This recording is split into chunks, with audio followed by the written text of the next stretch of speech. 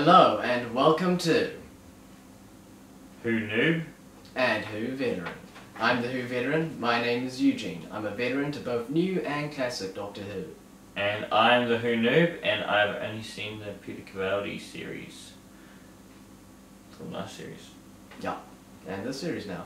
And this series, which is getting exciting, I feel. Yeah. Anyway, today we are reviewing Under the Lake and Before the Flood. So, yeah, take it away, Russell. What did you think? I really liked it. I thought, well, I know that we're sort of reviewing these as one story, Yeah. but I do have to say the second episode grabbed me more. Do you know what I mean? Mm-hmm. I think the first episode did a good job of setting it up, especially the end when we thought that he was dead. Mm-hmm. But yeah, I really liked it. What did you think? I really liked it too. Yeah, I really liked it. Unlike you, I found both parts very engaging. I've got a ton, and I mean a ton of notes on this episode. Well, should you start, and then we can see if you might cover some of my notes, and then Okay, reverse it this time. we'll reverse it. Reverse the polarity. That joke's lost on you. You lost me. Okay, my first note.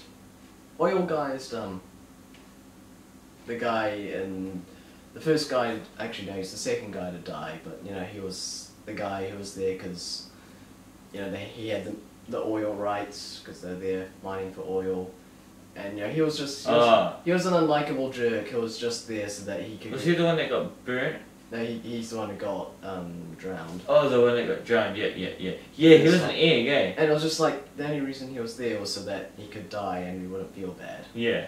No, I didn't like him either. It was kind of like, kill him. Yeah, you didn't like not liking him either. Yeah. He wasn't a guy that you enjoy. Likes. Yeah. It's not like Darth Vader. Yeah. Hang on, wrong franchise. Yeah. Well, I was gonna say Cersei from Game of Thrones. That's way Don't worry, save up your Game of Thrones references for next week. Oh yeah. Yeah, no, I didn't like him either. Yeah, but still he was out of it very quickly at the start, so it did annoy me. But there was no depth to his character. He was just there to die.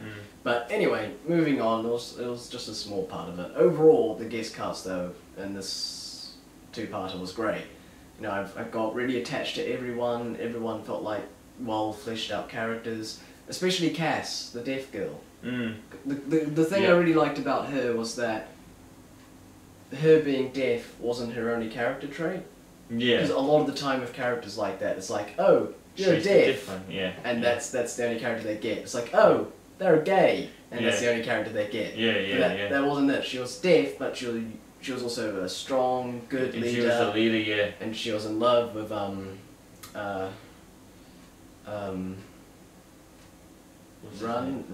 But did you notice that they were in love before the end? Before the end? Yes. Yeah. Well, not necessarily in love, but definitely a very strong connection. Yeah, strong connection. And yeah. And it made when it made sense at the end when it was like they're in love. I was like, yep, I saw that coming. I mean, as in like on a repeat viewing, I can see that coming. Yeah. The first time through, it's like, oh, they're just good friends. Yeah. And the second time through, you're like, oh, okay, yeah, I it's saw more the one. friendship. Yeah. Although, well, first time watching it, I thought the romance between O'Donnell and again, his name's dropped out of my head. The other one, the sciencey one, scientist. Ah, yeah. The romance between them, I thought, kind of just came out of nowhere, and it just felt like. I thought like it was a way to make her death feel more dramatic. Yeah. But then again, it was only on first time viewing. I had that. When I went back and viewed it a second time, you saw it. I saw a few bits in part one where they did kind of have like it was very subtle, but there were very subtle little kind of like click moments, like when she punched him on the arm, when O'Donnell punched him on the arm and stuff. It's like okay. I see. There's a connection between them. Yeah. Well, I only saw it the once, so it would be interesting to go back and and this episode had rewatchability. Yeah. There was lots of little things which you wouldn't pick up on the first time through. Even storyline sort of stuff as well, you know, not just the subtleness of the, you know, I feel like the storyline itself had enough depth to, if you rewatched it, to go, oh, that's why. Because of the time travel. Yeah, especially, well, that's something that's cool about time travel. Is that it can take a few stories. times. Yeah, you know, yeah. But yeah. And O'Donnell, she's like Osgood, only better, in my opinion. She's what good? She's like Osgood, but better. Oh, okay. You remember Osgood from the last series? Which one was Osgood? I'm trying to remember. Osgood, she was the real geeky Doctor fan, and then she got killed by Missy. Oh, yes. With the big glasses. Yeah. And it's like, you know, she was kind of like her, and again, she was a big admirer of like the Doctor, because she worked for UNIT, and she's read all his files and stuff. But, no, Osgood, again, she's like one of those characters where, oh, she's a fan of the Doctor. That's her only personality trait. Yeah. Whereas O'Donnell, it's like, again, she's a good, strong, you know, got a lot going. intelligent person who also has a softer, kind of geekier side to her at times, but still, nevertheless, she feels like someone who belongs in the military, though. Yeah. No, she had that cute moment with that guy when she was like, carry on to the Doctor, and she turned around and she's like, it's big on the inside. Yeah, it's big on the inside, big on the inside. Yeah. It's like, we would all do that if we actually met the Doctor. Yeah. It's like, we'd be like, okay, we've got to be serious, it's dangerous. That's big on the inside. But yeah, great guest cast. I felt very attached to everyone, and I did feel genuinely sad when O'Donnell died. And the good thing is that she died and stayed dead. There was no like cheap bringing her back to life stuff. Yeah. It's like, and later on in the episode, the Doctor gives a speech about how you can't just go back and save the people who have died, or something like that. You know, you have to face death. And it's like, my God, we're getting a story about the consequences of death and how it actually is permanent, and you have to face it, even with time travel in the Stephen Moffat era.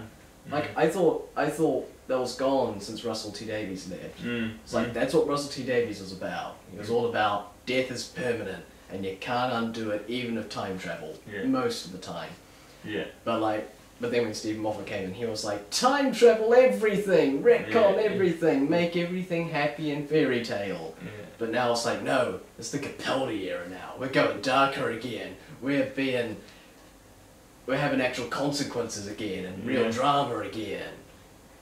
Death is permanent. Should be. Yeah. And just one more thing, and then I'll let you speak for a bit. No, that's alright. You keep going through. Well, another thing is that this episode fixed Death in Heaven. It what? It fixed Death in Heaven. How did it do that? Because when the Doctor first sort of figures out that they're ghosts.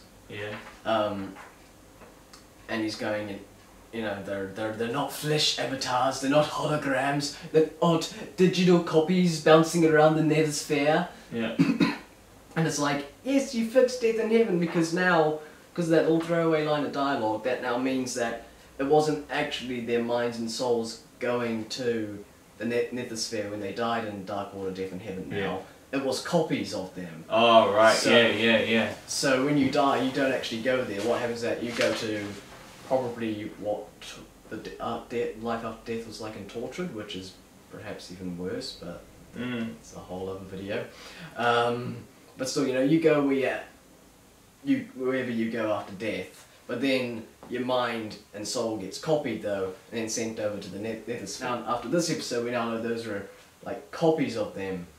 So their actual bodies would get turned into Cybermen, but then when their souls and minds are returned to the bodies though, those are copies of the original though. So, yes, the Brigadier did become a Cyberman, but only his body became a Cyberman, and the mind inside that Cyberman, the mind and soul, was just a copy of the Brigadier. So the Brigadier is actually still happily, peacefully passed away in his bed, like he should have done in the Wedding of River Song. Thank you, this episode. But yeah. And also this episode is quite violent at points. It got people being incinerated, being drowned, and there was the scene where like the ghost was going to hit the guy over the head of his banner, but then... And the axe scenes, because that made, like, do you know what I mean? Even though you didn't see anyone actually get axed, you start picturing what's going to happen in your head. Yeah. It leaves it to your imagination, which was... And the axe scene, awesome. that was cool too. Yeah, that was one of the things I wrote down, where the deaf... I shouldn't call her the deaf... Well, she's a deaf girl. Cass is walking along, and the ghost is following her with the axe, and you can hear, when it's on the ghost and the axe, you can hear it, and then it cuts to her, and it shows what she can hear, and it's dead silent. That was creepy. And then she kneels down. She kneels down, and she can feel it. And then it goes in that weird, like, that weird video, yeah. And that was cool. Doctor Who temporarily became Daredevil. And it was different, you know, I mean, like death rather than blind. Yeah. But still Daredevil-ish. Yeah. And it was different too, like it was clever filmmaking as opposed to just having him walk up behind her and then she luckily dodges dodges, you know. This episode just overall felt quite fresh. There were some like moments and ideas which were a bit similar to other episodes, but that's more just, the show's been running for 52 years, occasionally going to get some stuff that feels a bit familiar. Like the writing on the wall not translating, that was a bit like Satan Pit, but the explanation was very different to Satan Pit though. Yeah, in Satan Pit it was just like, this writing is so old that TARDIS can't translate it because it's impossibly old.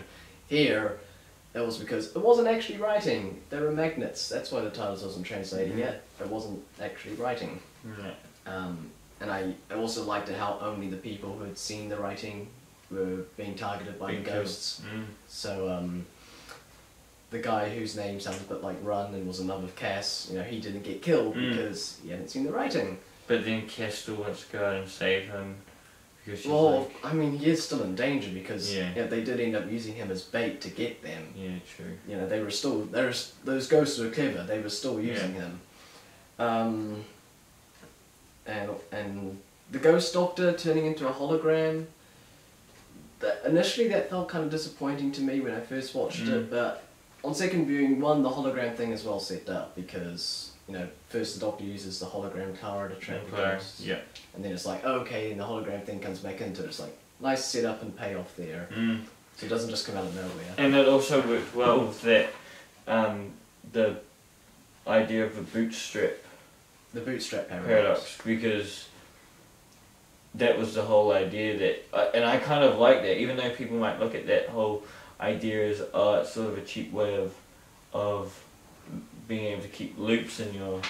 That's not a plot hole, because it is explained. Yeah, that's what I mean, but do you know what I mean? Like, if that hadn't been there, if that idea hadn't been brought up, we probably would have watched the episode and gone, hold on, how about these loopholes? Do you know what I mean? How did he work that out, How did he come up with that idea? But the whole fact that was put in there, exactly, it takes away the plot hole. The plot holes that you might think were there beforehand, and it actually makes the whole episode more in depth because it gets you thinking about this idea, It raises questions in your own head about time travel. Yeah. Yeah, the slightly odd thing is that, we've had heaps of episodes kind of like this, but only now we're getting sort of like the bootstrap paradox kind of being brought up. I'm sure it's been brought up once before possibly, but, this is like, they really talk about the bootstrap paradox a lot in this episode, and they have that whole fourth wall breaking segment, which... It's a cool idea to bring up, It's like, it makes you think. And I think that because he had... I think that's made the idea of him using what was it he used to make his ghost? The sonic sunglasses? No, but it was a hologram. The hologram. It made the hologram sort of work even more, Yeah, because he got the idea. He got the idea, yeah. The fact that he was like, Yeah. I have a ghost there, but I can escape death. Oh, I can make a hologram because I just made a hologram before, and then okay, yep, I see it. I see how this is all piecing together. And then also that made sense how the Doctor could go back in time before the events when he arrived, because Yeah, I remember watching part 1 and thinking, how can the Doctor go back in time to before he arrived? Because he's a part of events now. He shouldn't be able to go back. That contradicts previously established rules in Doctor Who. But then later on in the episode, the Doctor then tries to go forward in time back to Kara after they've gone there, but he couldn't go. The TARDIS wouldn't let him because you can't. Once you're part of events, you can't time travel. And so it's like, so why could he go back before? Oh, because he was supposed to go back because this whole situation had turned out the way it was because he did go back. Yeah. So that's why he could go back, because part of events had already dictated that he did go back. Yeah. So it's like, it's that cool, like, that time travel thing, you know? Yeah. It's like, oh, he could break the rules of time because the rules of time said that he had to break the rules of time in order to follow the rules of time. Okay, my head's hurting now. Yeah. And that's the sort of stuff I think if they hadn't brought up the bootstrap paradox, we would have been sitting there going, how does this work? Do you know what I mean? Maybe. I'm not... You mean, the script could have still played out the same way, but they just get rid of the mention of bootstrap paradox. Yeah. It wouldn't have been a plot hole to me, because I've just gone, oh, he got the idea from seeing it happen in the future. But then again, I've watched a ton of Doctor Who and my mind is used to thinking in this kind of time travel way. Yeah. Whereas a newcomer like you... Yeah, maybe. well, yeah. I probably would have watched it and gone. My other note, great music in it. The rock intro to part 2. Yeah. That was great, and I really liked that. And I also really liked the really tense music that was playing in a few of the scenes, particularly the scene when they're trying to trap the ghosts. Oh, yeah. And there was that really tense kind of thumping music going on there, and I was like, Murray Gold, good word. Whenever I think it's like, it's been a decade you've been writing the music for the show now, maybe you should move on, get some fresh blood for the music. Then you do an episode like this, I'm like, nope, you can stay. So does he do all of the episodes? Yeah, he does all of the music for all the episodes for the last 10 years. Oh wow. So it's like, yeah, sometimes I'm like, there'll be an episode I'll be like, oh, the music kind of just felt a bit like some of the old tracks, just kind of remixed. I think he's running out of ideas and needs to, I think we might need a new composer now. And then we get an episode like this one and I'm like, stay, please, you're awesome, you're a musical genius. There's also a few this episode's written by Toby Woodhouse, and Toby kind of references a few of his other stories in it. There's one of the little cue cards that the 12th Doctor has, which I love those little cue cards. That was a great scene. But one of those little cue cards sort of mentions Sarah Jane Smith, who used to be a companion of the Doctor way back in the 70s, but she came back in an episode written by Toby Woodhouse in a new series. And then also the Cowl the Alien, which I can never remember their names, but they look a bit mole-like. The guy with the top hat. That alien. Prentice. And what? The story. Oh yeah. Prentice. The one with the top hat. Yeah. The mole-like guy. Yeah. He was the funeral. The Undertaker. Yeah, Undertaker. Anyway, he was. This is the second time we've seen his species, and guess what? The first time we saw him species, another Toby Woodhouse story. Oh, was it? Yeah. So it's like Toby Woodhouse is kind of referencing himself a bit here. But yeah, I kind of remember me. Yeah, I took a year off last year and the year before, so come on, let's celebrate. I'm back. Yeah. It's my first ever two-parter. Yeah.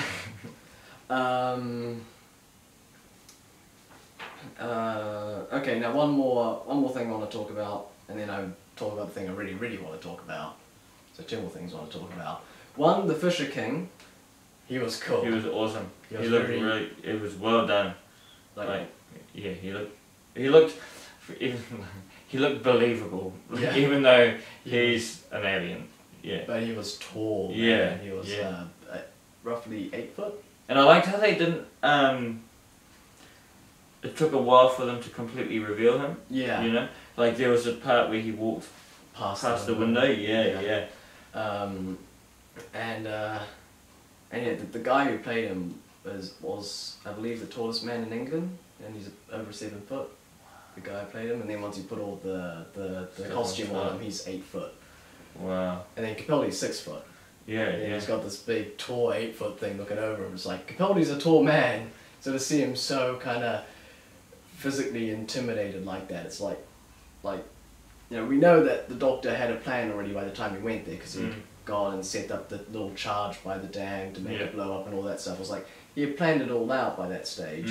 But still, he felt scared though, because he was kind of afraid that before he had the chance to trick the Fisher King, the Fisher King might pummel him to a pulp before that, because he's pretty huge.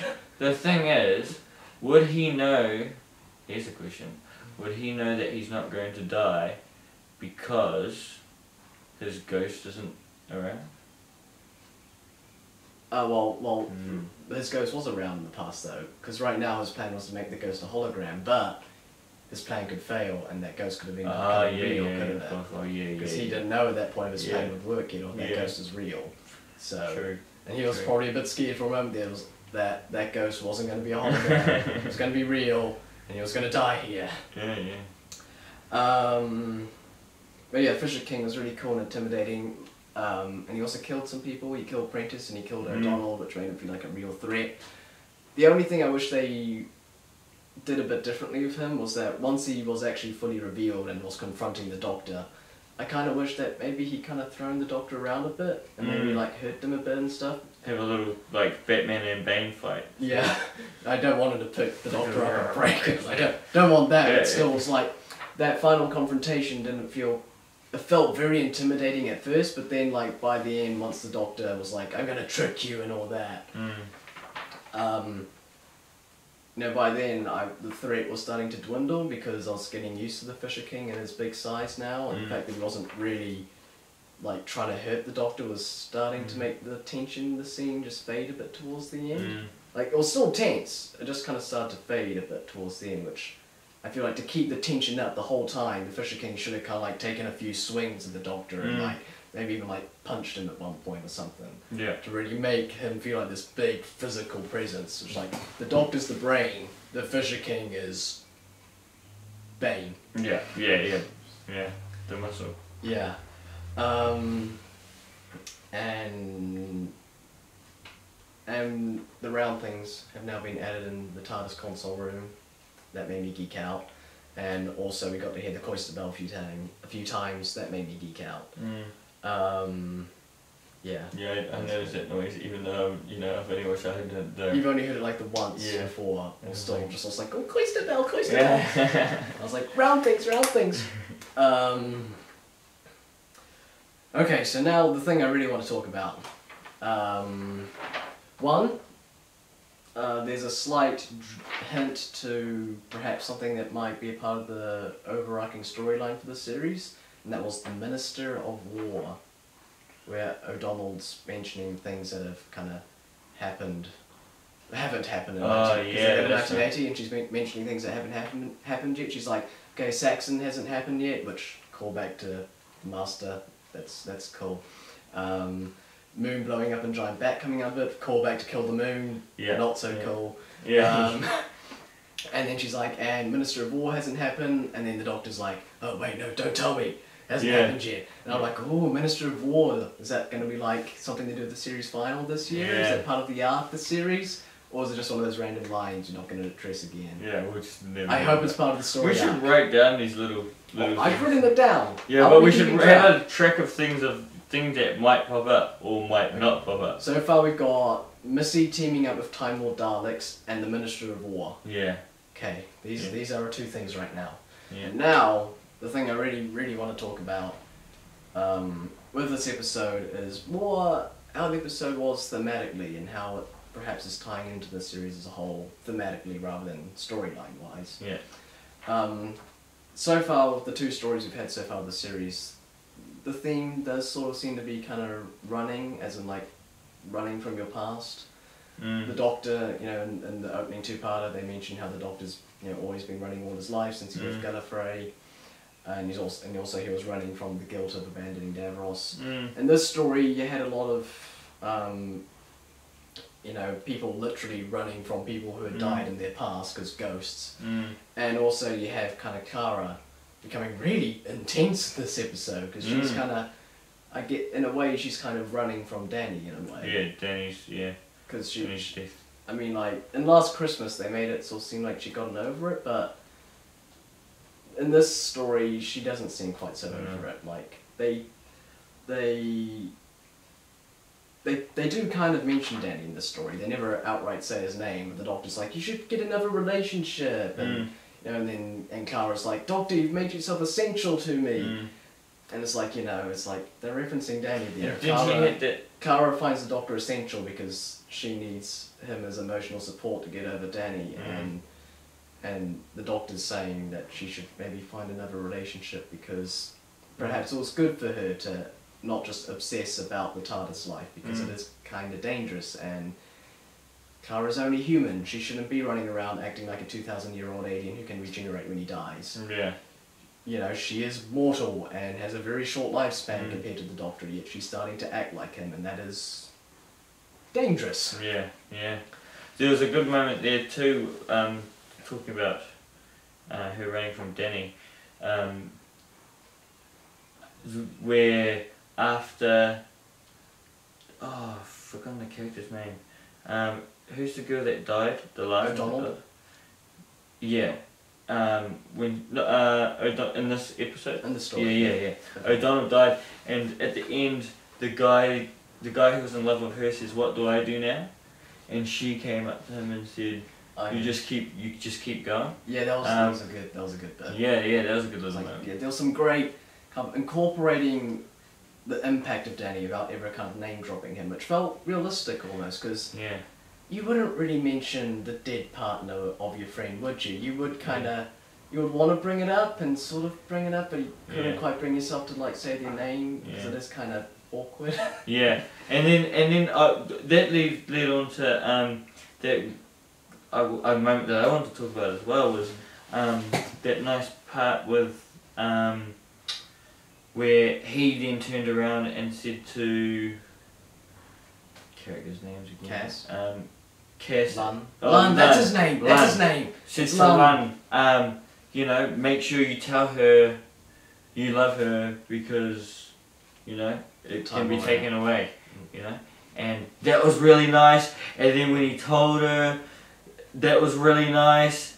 And then the fact that she like sort of at first looked like she wasn't interested, and then he like reacted off her body language and was like, oh, that's what he told me to say. That was really nice. And then when they kissed, I didn't. That was really nice too. I found it cheesy. I liked it. I thought it was cheesy. It was. I don't know if it was like the fact that they kissed, or if it was the fact that the kiss was very intense and dramatic. Yeah, it was just dramatic. It was like I think it worked. No. Everything up to that kiss was beautiful. But also, how could she have done it any more subtly? Because she couldn't just say "I love you too," or she could. That's what would have made it if she said the words. They're the only words she says throughout the. I'm joking. I'm kidding. That would have been cheesy. That would have been unbelievably cheesy. That was why. Yeah, but yeah. No, just. I don't know if it was just to do with the acting. Like, don't get me wrong. I thought the actress, her as an actress was. She was brilliant. She was really good. I really liked it. But just that moment there, I went. I went. No. You would. Oh. What do you mean? I'm kidding. Yeah, no, something about it I didn't like. But we disagree. I'm right. But getting back to Kara, you know, she doesn't really seem to be of Danny's death, and she does seem to be kind of just like running from it rather than properly addressing it. Okay. She's not doing her 5 minutes. She's forgetting to do her 5 minutes. It's not healthy. It's only been 5 episodes, you know, it takes at least 6 episodes to really get over someone.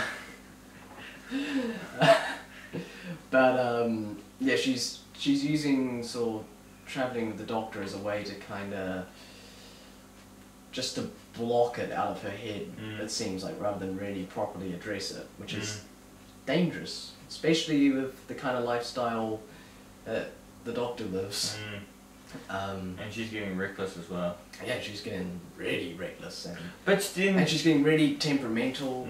You know how she starts shouting at the Doctor, and she's like, you know, don't you die on me, do it with whoever comes next after me, don't you leave me. It's like, you know, she's becoming like really, really desperate is how it feels like. You know, her boyfriend's dead, her mum's dead, you know, she's she doesn't really seem to really get along with anyone else in her family. She doesn't really seem to have anyone really left now except the Doctor. And it's, you know, there's even a scene where she says, you know, Doctor, if you love me in any way, you'll find a way to fix this, or something like that. And when she says love, I don't think she means love as in, you know, girl-boy, romantic, sexual love. I think it's more of a, you know, father-daughter kind of love. But yeah, but nevertheless, she does clearly love him though, in some way, shape, or form, and she's the only person she's really got. The Doctor's the only person she has now, and it's she is very clearly, I think, almost starting to lose it a bit. You know, she's starting to. She's got really nothing keeping her to reality now, and I believe at some point she's even. I believe they said that at some point in the series she's going to quit teaching at Coal Hill School as well, to travel the Doctor full time, and not even go back to Earth in between, which means that she'll probably lose her grip on reality even more again, because then she literally is not going back to reality between adventures. By that point, she's, you know, I think that her end at the end of the series might be a bit.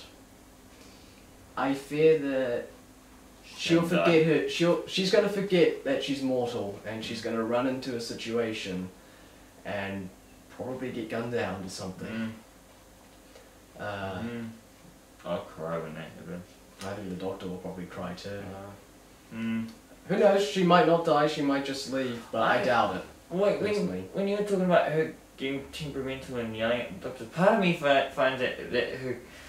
I don't get me wrong, I'm not disagreeing with what you're saying, but I think part of it also has come from the fact that she's becoming stronger as a character through her time with the Doctor, do you know what I mean? Like, and part of it's her... Time with the Doctor. That's hilarious. You want to get the joke. No, I get the joke, It's an episode title. Oh, is that an episode? I thought you... Okay, I got another. Alright. Anyway, part of me feels like that was her way of empowering the Doctor to do something different, to save himself. Do you know what I mean? That wasn't really how I read it. It definitely gave the Doctor the comfort boost that he needed, because he very much cares about Clara, and you know, he has that scene. And she knows it, and that's what I'm saying. I'm not disagreeing with what you're saying, but I think it had elements of both, of her saying, don't you do this, you know, I need you. Yeah, definitely. Yeah, but Clara's like, I feel like that last series though, she'll have been a bit more caring, and like she'll have been like, you know, Doctor, I need you to help me. Whereas now she's starting to lose it a bit, and now, you know, this series, it's not like, Doctor, please, I need you, you know, I can't lose you. Now it's like, Doctor, I'm not losing you, you're not dying on me. But I find that strong. I find that strong. She didn't say screw. Did she say screw? No, but I didn't take it like she was saying screw you. I found it like empowering, but the way that Jenna Coleman sort of like performed it, and the way she just like presented and said it felt more almost threatening rather than giving a confidence boost. It more felt like she was threatening the Doctor, was like, you don't die on me, I've been through enough already, you are not dying on me. But and that's what I'm... You owe me. And she says that, you owe me. And that's what I... And in all fairness, he does kind of owe her. She has saved him every time he nearly died because of that whole thing back in Name of the Doctor, but, you know, still she's getting really just... as I said, she's kind of losing it a bit. Yeah, well, I think it's... She's running from her past in the same way the Doctor's running from her past. And I feel like running from your past is sort of thematically what the series is sort of about. And it's not hitting us over the head with it, it's just kind of there. Unlike Series 8, which hit us over the head with its themes, and Series 7, which didn't have any themes. I get that she is probably losing it, but that part I felt had a lot of strength in it too, because you don't want to hear whining, I need you, because that's not strong. I need you to come back, I need you to be here, you know. You know, it was this is what's going to happen. I don't mean whining. I feel like that last series, you know, if this had happened last series, I feel like that she would have not whined. I feel like that she would have kind of like, you know, done it almost like how you try and cheer a kid up, rather than like yelling at the Doctor. She would have kind of taken a more quieter tone and tried to kind of like, you know, like comfort the Doctor and have that comfort boost his confidence. But this series is like, she don't care about his comfort. What she cares about is him still being around, so she can still have someone that she still cares about being in this world. Yeah. I mean, I know there's definitely elements of it. But yeah, I think Yeah. it is both. It's she's both trying to give the Doctor a confidence boost, but also at the same time she's kind of looking at it selfishly as well. Yeah. Yeah, there's loads more I could talk about. There's a lot of depth in the story, like also how the Doctor was, kind of quite, how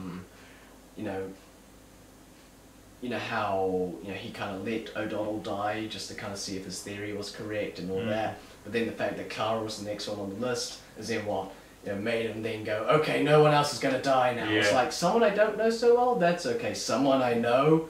Yeah. No way. Gonna happen. Yeah. It's like then you have that confrontation between him and scientist glasses guy.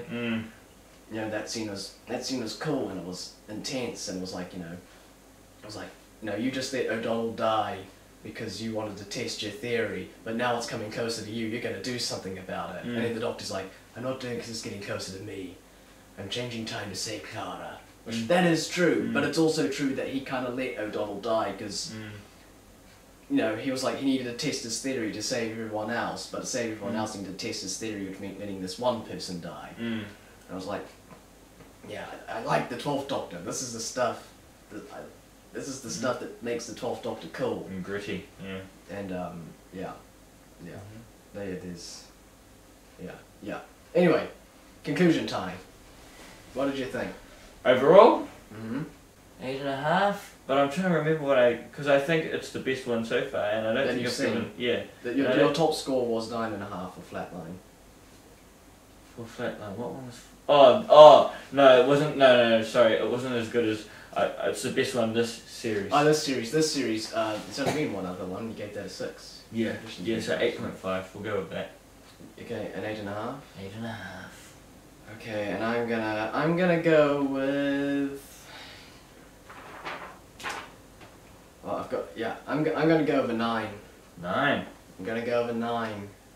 I know it's been ages since I've given a higher score than you, hasn't it? It has. It feels refreshing. Yeah. To be so optimistic about a story, but I really, really like this story, and man, Toby Woodhouse, he's a great writer. Yeah. This was a really good one, and I'm looking forward to next week. Yeah. Maisie Williams from Game of Thrones. Yeah, she's amazing too. I've never seen Game of Thrones. She's so good. So? Yeah.